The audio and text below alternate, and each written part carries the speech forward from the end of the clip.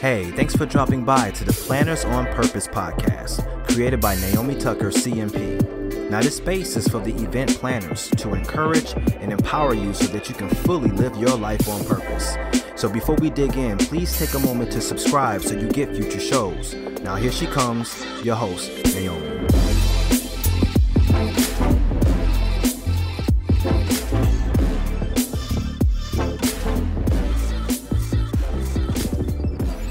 Well, hello everyone, it's Naomi Tucker. So happy to be here for this month of May.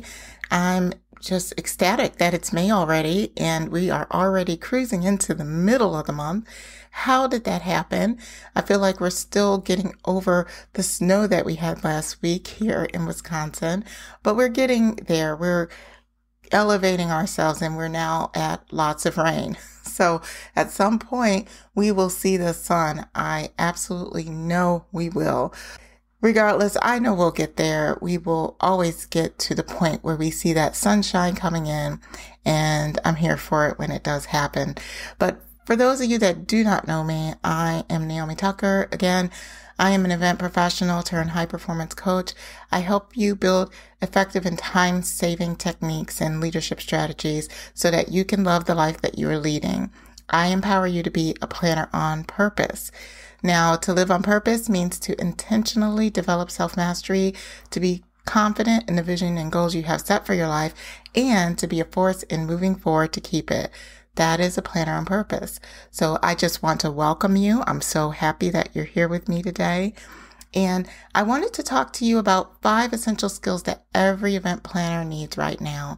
Now, these 5 skills aren't necessarily going to be the be all end all, because as you know, event planners, we have lots of skills up our sleeves. We do a lot and we cannot narrow it down to just a simple 5.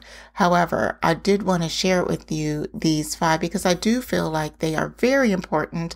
And especially if you're coming into the event planning space, it is really important to learn about some of the skills that are needed as you're stepping into something new. And for some of you all that are veterans, you've been in the event planning space for quite a while, maybe these will come to you as a refresher. Maybe you can share these with someone that you know that is a little new to the industry. And, maybe you can add on to the list because you are that rock star that you are. You can send me an email, let me know, hey, here's some other skills, Naomi, that event planners must have. But either way, I'm glad to have you with me, and I'm excited to share with you these 5 skills. Now, if you ask anyone off the street, what would it take to be an event planner? They would just think it's just super simple and easy, right? They would just think, oh my gosh, this is like planning a party. And all of the people that have been in the event planning space for long enough, when they hear party planner, they do a little eye roll, right? You're just rolling your eyes because you're saying, they really don't know. Little do they know, being a successful event planner takes much more than a skill that most people would normally think of.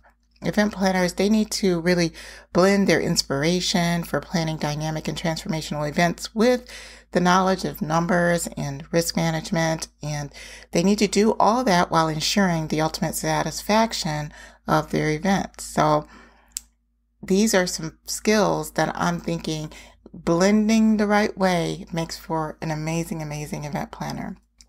Now, my first one that I have is, some of these may seem a little simple, but they are oh so good. The first one is customer service. Now, customer service is an essential skill. It is servicing your customer, no matter what customer you have. It can be your budget owner, it can be your event owner, it can be a client that you have, it can even be a person that is a part of your event that is coming up to you, asking you where the restroom facilities are. You have to respond in a way of servicing that customer. And an event planner, the skill in which they lead with customer service is they do that in a way which makes it easy, makes it pleasant, and in a way that that person will come back again and again because they feel as though you are so good to work with. It's so easy to have a conversation with you. You are very welcoming. So that is a very important skill to have. And from a simple conversation on the phone, perhaps to helping a guest find their wedding ring that they lost while they were at dinner during an event you plan, you still have to have that same type of customer service. And being effective at it is key. And many times it does take lots of different practice, but it is definitely a skill that you want to practice often. So I would just say that if you find yourself that you feel like I need a little bit more customer service in order to get better, then definitely put yourself in positions where you can exercise that skill. Now, to level up on this customer service, I also would love to put hospitality in there, because there's one thing in servicing a customer and making it easy and pleasant. That's amazing. But adding that layer of hospitality on top, going over and above where people know they can't get that same experience anywhere else, they have to come to you, that you remember certain things that makes it super, their experience just over the top amazing. You remember birthdays and holidays and your clients' kids' names, and you use that information in order to elevate their experience. Have you ever walked into a hotel room and someone has a really nice gift for you? Perhaps it's just an amenity, but not only is it an amenity with your basic things, right? You can tell that there is extra attention paid to that amenity because it's the certain water that you drink, or it's the certain bottle of wine that you really like. Oh, they knew that you like mixed nuts that are unsalted rather than salted. So these are some of the things that help your interaction with your clients, and it is you having that additional hospitality on top of that customer service. So I would say hospitality is definitely a big skill as an event planner that you would need to have. And recently, I think it was a couple months ago, our book club also read a book called Unreasonable Hospitality. It was by Will Guidara, and he was a general manager over 11 Madison Park in New York City. And it was so exciting to just read all of the different ideas that they came up with and how they entertained guests, how they really delighted and surprised everyone with this hospitality, from memorizing the guests' names as they walk into the restaurant and being able to form some personable connection with them throughout their experience while eating there, that the guests just never forgot, that made them come there over and over again. So these are just mere examples of how you can interlace hospitality on top of everything that you do. Now, the third one I have is creativity, problem solving. So every event planner should have creativity and problem solving as an essential skill. Now, these can be separate or they can be put together. I think I took some liberties here with lumping a couple of these skills together, only because I know that it works well together. But really, creativity, we have to be creative to come up with different experiences for our guest. If our guest is wanting a classy West Indian reception, we need to know, how do we do that? Do we have the resources? Do we have the vendors? Do we have the team that we need in order to come up with the right vision for this event? Being able to kind of tap into our creativity and output something, what our clients are looking for, is an essential skill to have. Now, also, the same as we would need to have that creativity, we need to have it when it comes to solving certain problems, because many times there are different problems that come up as we are planning events. Maybe the stage that we essentially wanted for a particular event no longer can be the size you wanted it, and now it has to be smaller. But all of the entertainment that you had planned needed that size stage. So, well, how are you going to do it differently, but then also give the client what they want and what they're expecting? that is going to involve some type of creativity. So it's essential for event planners to have creativity, to be open enough to tap into that creativity in order to have really great experiences for their clients. So I can't speak enough about creativity, and it can be big problems like that, or it can be coming up with a signature cocktail at your event. Creativity really is interlaced with everything that we do as event professionals, and we definitely need to be able to tap into it. We are creative beings, so being able to tap into our creativity often is just the best part of our job, and it's an amazing skill set that we are born with, that we get to flex when we're doing event planning. So that is one of the most essential skills that every event planner needs to be able to develop and lean on. Now I'm going to go a little basic with the next couple of these skills. So the next one I have is an Excel and spreadsheet. Knowing how to operate Excels and spreadsheets, and reading a spreadsheet, manipulating a spreadsheet, that is super important, because I can't tell you, out of all the events that I plan, there's going to be an Excel spreadsheet somewhere in it. So if you are an event planner, event coordinator, and you're listening to me and you do not have that particular skill, it is a skill set that eventually you're going to run into somebody's spreadsheet. I definitely feel like if you even can take a course or some type of a training on Excel, training on Google Sheets, that is going to really be very beneficial to you in the long run. Now, I have seen spreadsheets for arrival departure reports, for attendance reports, for any registration reports, activity reports, and even budgets. There's so much that is needed when it comes to Excel. There's so much, or spreadsheets, so much manipulation that you can do in order to make the reports work for you. Even data and analytics and surveys, all of those are typically downloaded or even uploaded through some type of spreadsheet. Many of you that are event planners that are probably veterans, you might be like, why is she saying this? Because that is just a given.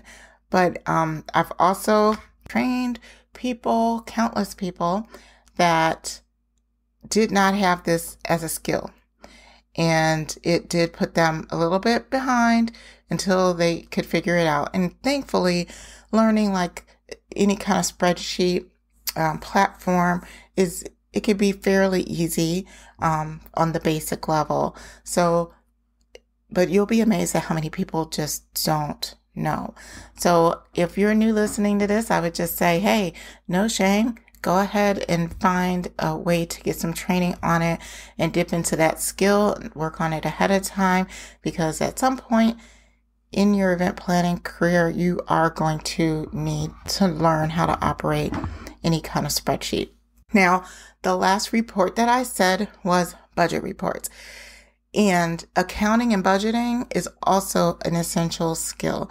Learning how to be able to take the expenses that you're going to have for a program, the income that you're going to have to the program, and having some type of a income statement or budget statement in order to say, here's bottom line, what we're making, here's what we're losing on this event, here's if we're breaking even. Having some type of accounting is very important as well. So learning how to read a budget report, how to form a budget report is going to be a wonderful skill that is going to set you ahead of the pack. Now, many times when we come into different organizations have their different templated reports that they use. It really is important for you to also learn how to build those things on your own as well. So making sure that that you take the time to see if you could do it on your own versus always relying on organizations' tools. It's great that they have the tools, but sometimes we need to be able to build things from scratch as well and keep doing that here and there just to make sure that you know that you still got it. All right. So the last one that I have here, the last essential skill, is influence. There is a skill to being influential, and it is a soft skill, but it is oh so amazing if you learn it and you can flex the muscle of influence. You need influence in order to help your clients, help leadership, help your event sponsors see an event how you see it, see a solution to the problem how you see it, explain things in a way that will help them make the best decision for their event. That's what influence does, and that is pretty powerful. So really how you build this skill is just continuing to work with clients, putting yourself out there, presenting solutions. This is the only way that that gets better. It's over time, and it's over countless interactions, and it's over continuing to just plan and be with your clients all the time.